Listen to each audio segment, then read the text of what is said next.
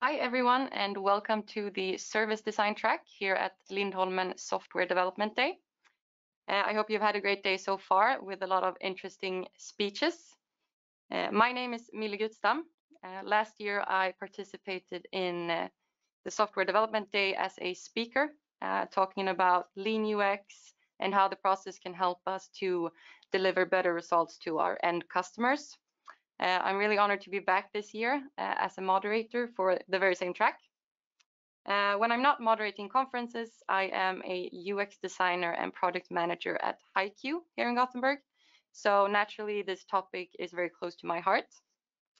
Parallel to this track, we have the emerging technology track. This is a brand new track here at the Software Development Day. They are going to have a look into what's cooking in the industry, talking about artificial intelligence and machine learning. So if you're interested, head over to virtual room number 1. Otherwise, I would be more than happy to keep you in this track. Before we dive into today's speeches, just some general information. We have 2 speakers in this track today. They will talk for approximately 20 minutes each. There will be a couple of minutes for questions in the end. So if you have any questions, please send them in the chat and we will have a Q&A after the speeches.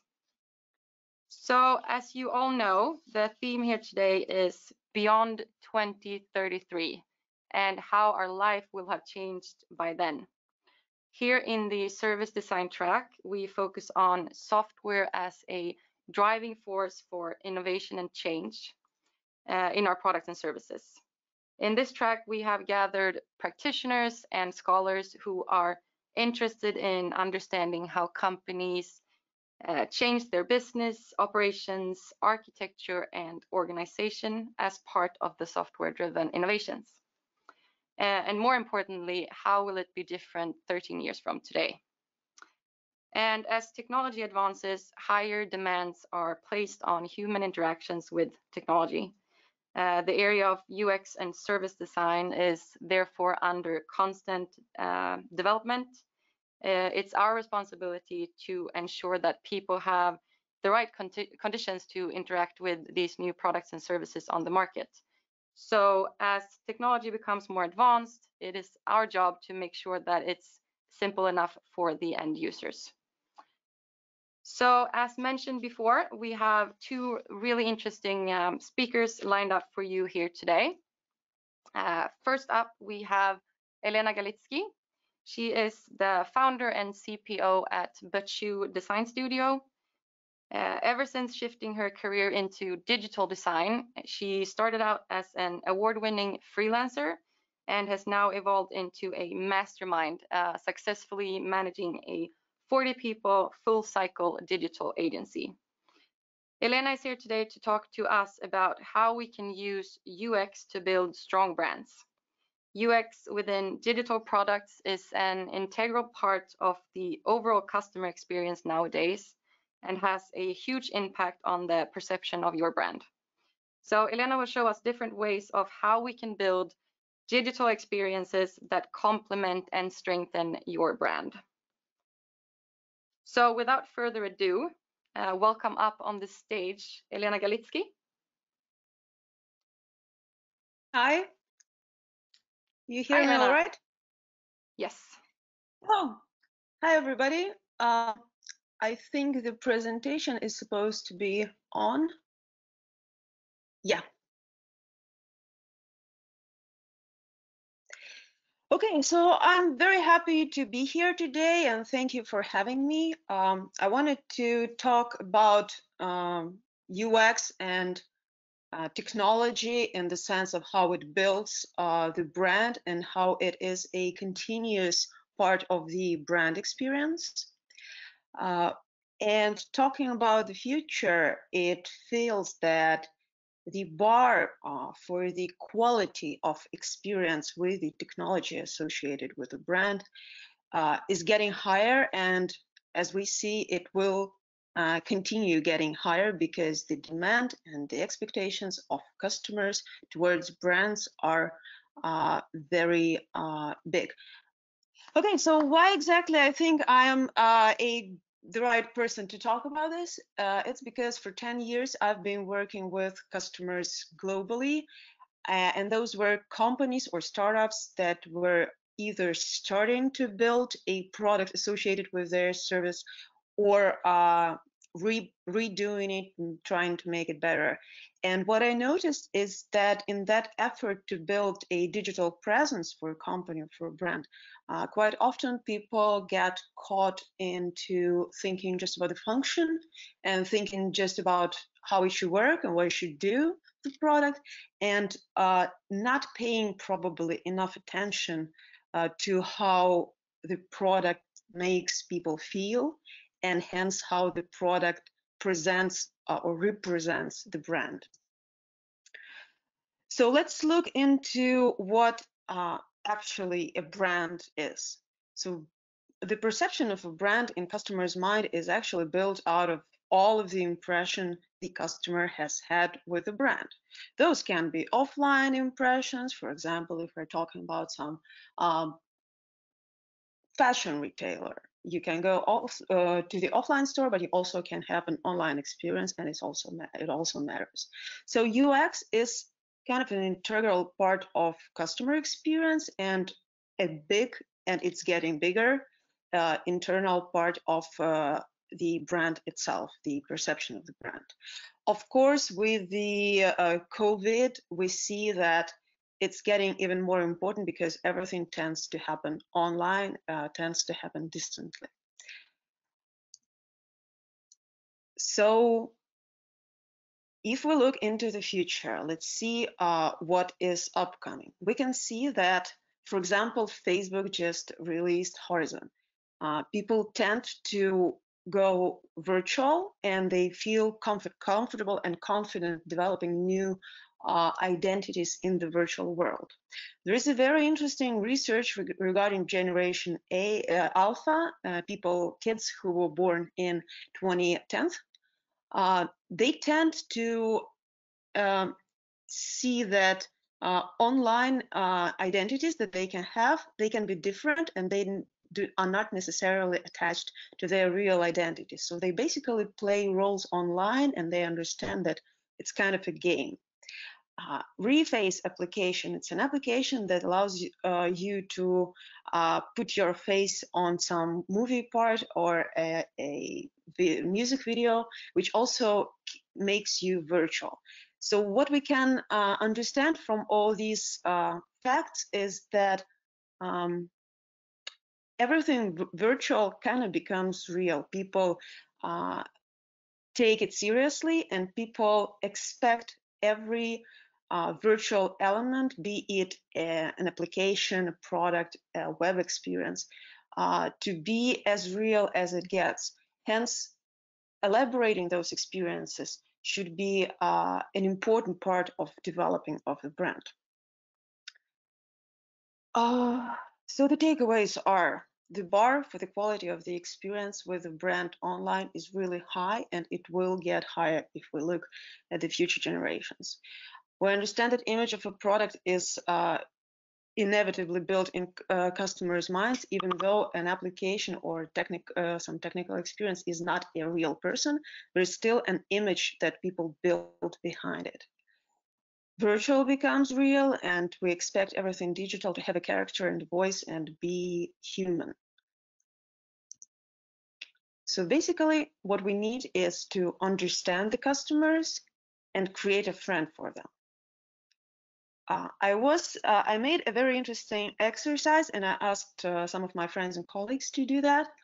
And it's when you look at all of the applications and products that you use and put them on a scale.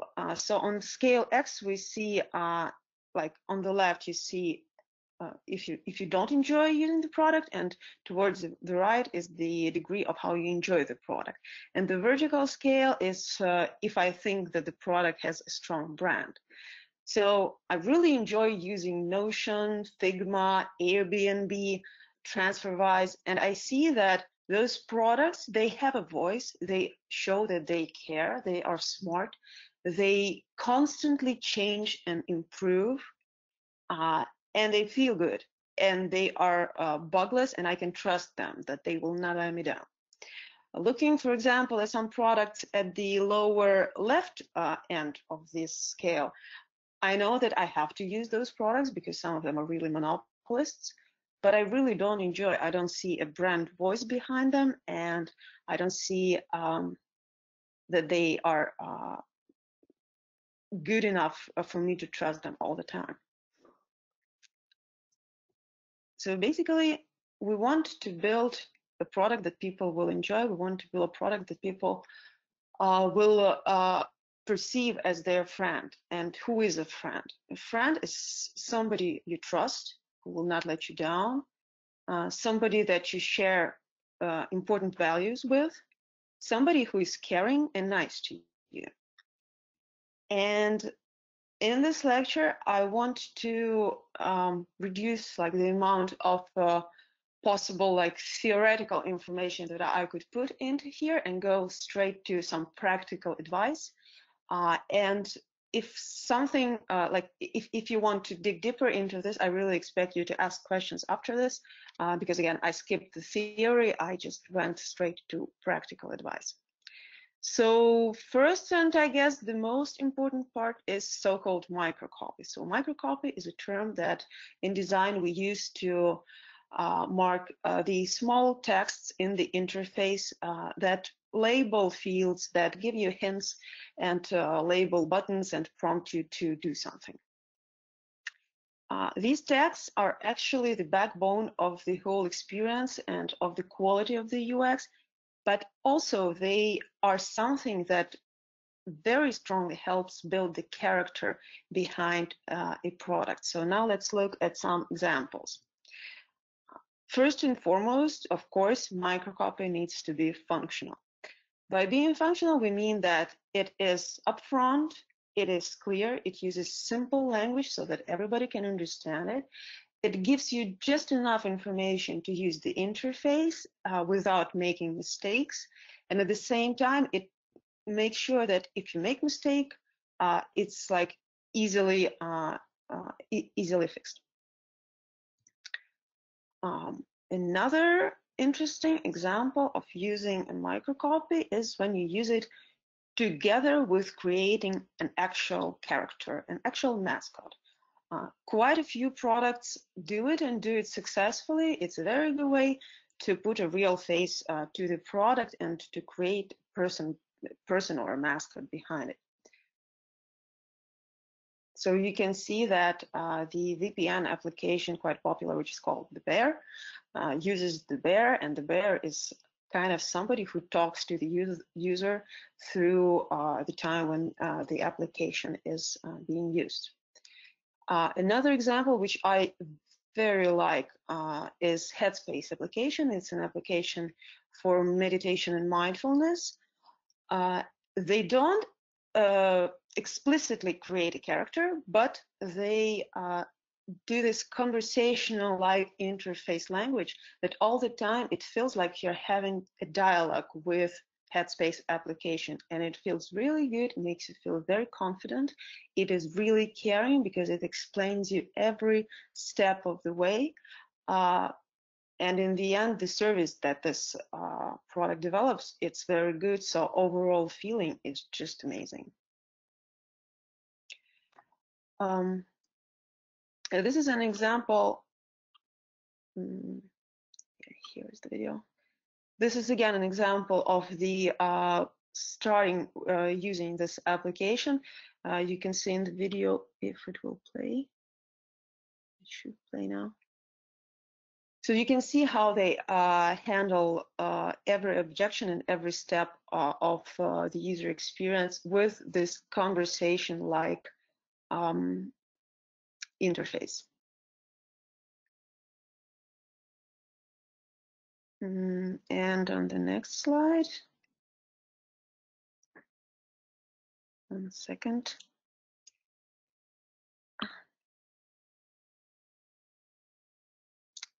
I'm sorry, I think I'm having troubles with switching. Okay, here it is. Another important part of using the microcopy and using it right is when you ask for something. This is particularly important for the brand, because quite often in applications and in products, when you ask for something, is asking about notifications with which you can drive the user back into using the app or the product. You're asking for allowing to send you emails or some news and so on. So you gotta be nice when you're doing this, just as you would do if you were creating an online experience for a brand. Handling unpleasant situations is one of the signature things about creating the brand experience online, because this is something, this is a moment when you really need to be caring and nice and understanding. But quite often messages like for example payment failures are quite harsh, dry, and absolutely not nice.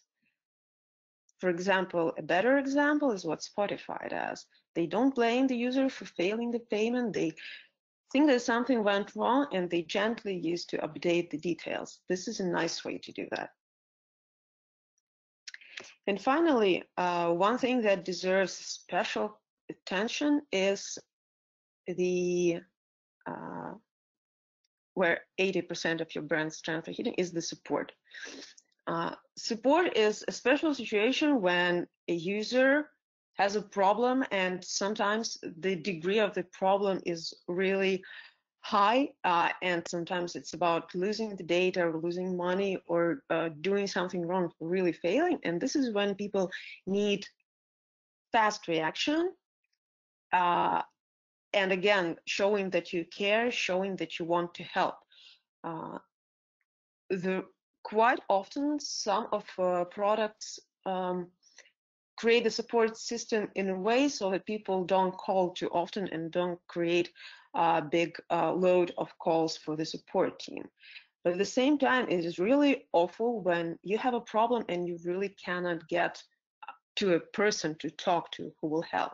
So Medium here is one of the very good examples of how support is built in the product. So it shows all the important topics that might help, but in the end of this not too long list, you can obviously see that you can contact somebody and somebody will answer you shortly.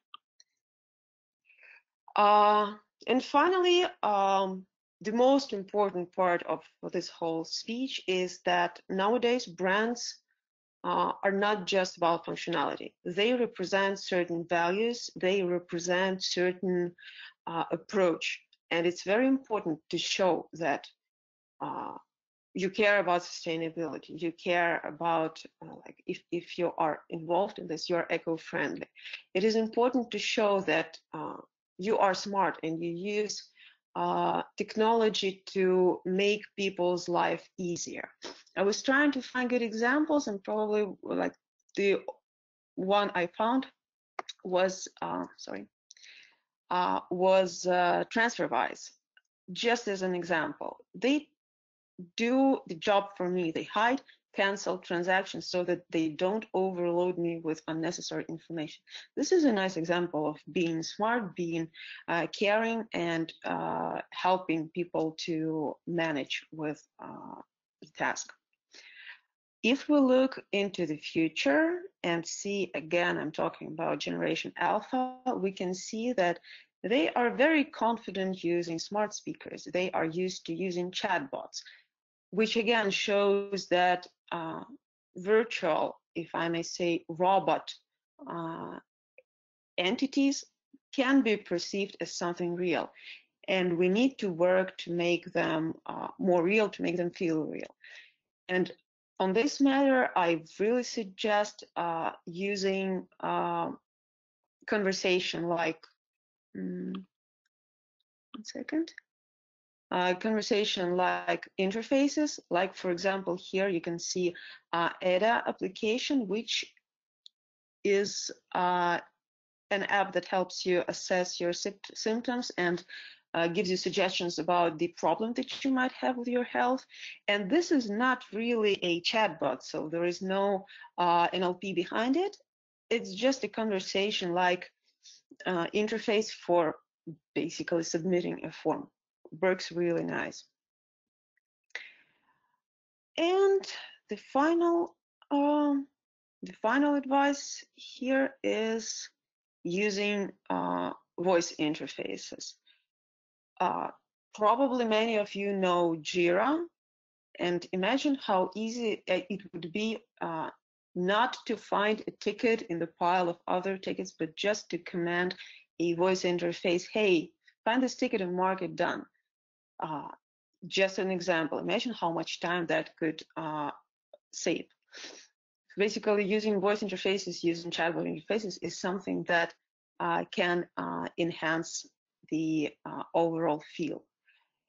And once again, returning back to microcopy, the language that you use, the values that you show, being interesting in the words that you choose, being witty, putting a joke here and there is something that makes the overall feel of the interface and the experience better and shows your brand as a personality and not just as a robot that does the function. So I guess that's it, and I'm ready for questions, if any. Thank you, Elena. A really interesting topic in today's competitive market. You mentioned a little bit about the future, but I'm thinking, considering today's theme, what do you believe will be the biggest difference in the future in both how we build strong brands, but also how we perceive them as users? Well, I'm a strong believer that the demand for brands is for them to be more mindful and for them to be more sustainable. So they need to pursue the values that all the humanity right now needs to pay attention to, being eco-friendly, considering the consequences of what the product does. This is about collecting data. This is about being upfront with everything that the product does, payments, data collection, offline experience, and so on. So I think this demand is getting higher, and also I think that in the end it will be more or less robots with personalities presenting brands and doing the online things that we do. And I'm thinking we have a lot of tech people, like big tech firms in the audience. What would be your number one advice for them to strengthen their brands? Well, number one advice would be to review the copy, as I said in the presentation, because it is really important. The voice that you use when you're talking to your customers online, it should be humane and it should really reflect the values in the voice and the character, because it can be witty, it can be meticulous, can be, there are very many nuances in this, and it really improves. And from my experience, when tech people, from my experience, when tech people create experiences without much of involvement from creatives people, sometimes you end up with experiences that are not very clear. You don't always know what to do with the product. Very good advice. Thank you so much, Elena. Thank you. So next up on stage, we have Tobias Forngren. He is the CEO at Freeway. He works with innovation development of sustainable mobility solutions for both goods and transportation of people. He has a background as a research scientist in the pharma industry, and his latest project involves sustainable home deliveries of groceries, pharmaceuticals, and parcels to both elderly and people in risk groups. Tobias is here to talk about mobility beyond 2030. The rapid transition to increased e-commerce continues, and in 2033, he believes that the majority of purchases will be made via e-commerce. The demands from society are increasing on companies and the public sector to implement sustainable solutions. Digital solutions and system-wide between companies and services become important tools for the transition and require new working business models for cooperating players. So, welcome up on stage, Tobias Forngren.